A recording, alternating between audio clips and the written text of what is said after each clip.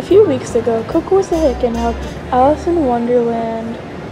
Here are some clips. How do you get to Wonderland? Over the hills or under land? Or just behind a tree?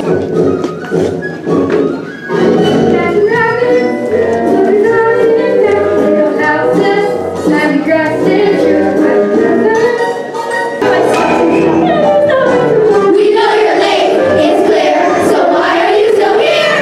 You're late. During the Flower Girls performance, small Alice's wig came off. Take a look.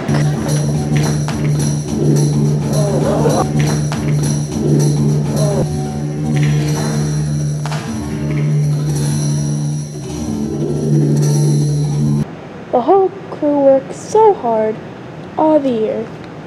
We would like to thank Mr. D, Miss Todd, Mark Bender, Monica, and Miss Gina for helping with the set, sound, and backstage, helping to get the play together.